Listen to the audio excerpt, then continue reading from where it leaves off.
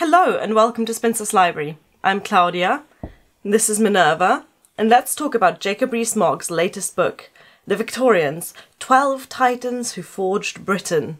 For those of you who are not familiar with Jacob Rees-Mogg, maybe you are not from the UK, or maybe you're not familiar with UK politics, let me just give you a short introduction of who this author is. Jacob Rees-Mogg is a Conservative Member of Parliament. He's been an MP since 2010. He's known for calling himself a man of the people, despite having been educated at Eton and Oxford. He's proud of never having changed a nappy in his life, despite having 6 children. His record on women's rights, reproductive rights and LGBT issues is as you would expect, and he has now written a book about the Victorian period.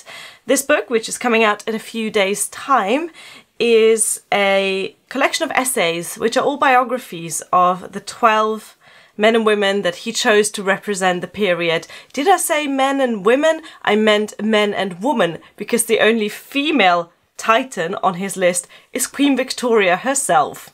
Now, I don't normally discuss books on this channel that I haven't yet read, but for some reason the publisher didn't send me a review copy of this, I know, and despite really kind of wanting to read this book, I'm not sure I want to put more money into Jacob Rees-Mogg's already well-padded investment banker pockets. So today I'm going to discuss what we have heard about the books from other critics and reviews. One could ask the question, is Jacob Rees-Mogg even qualified to write a book about the Victorian period? Well, he does have a 2-1 in history from Oxford, so for me that's enough qualification.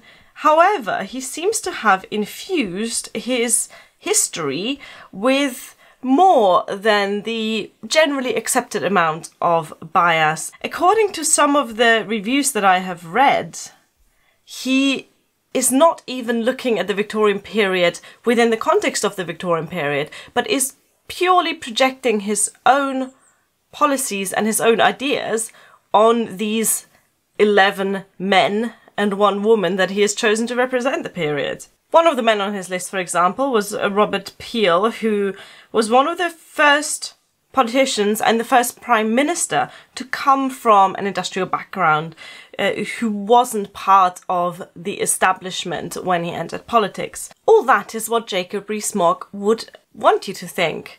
Let me quote from a Guardian review of his book, which is linked down below in the description box, as well as all of the other sources that I am quoting here. Rees-Mogg rewrites Robert Peel, the Harrow and Oxford-educated son of a wealthy Lancastrian industrialist, into, quote, essentially a self-made man who set out, quote, to better himself in the true Victorian style. From such humble beginnings, and entirely undeterred by the fact that his father was actually a baronet, Peel grafted and grafted until he reached the very top of the Tory party. Jacob Rees-Mogg is very much projecting his own policies and his own ideals onto people of the past in order to legitimise his views and legitimise his policies.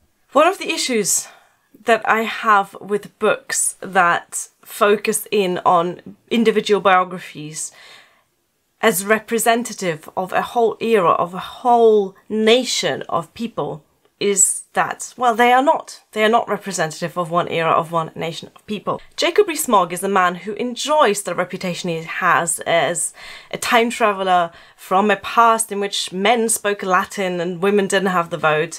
He seems to be stuck in the past when it comes to his historical methodology, when it comes to his approach to history. Now, I have both a personal and a professional interest in the 19th century, and in most of the books that I read about this time that were also written in this century, they very rarely focus on these big names, on the prime ministers and the royals and the military men and the Oxford professors, which are exactly the people who Jacob Rees-Mogg idolises in his book, whom he calls the Titans.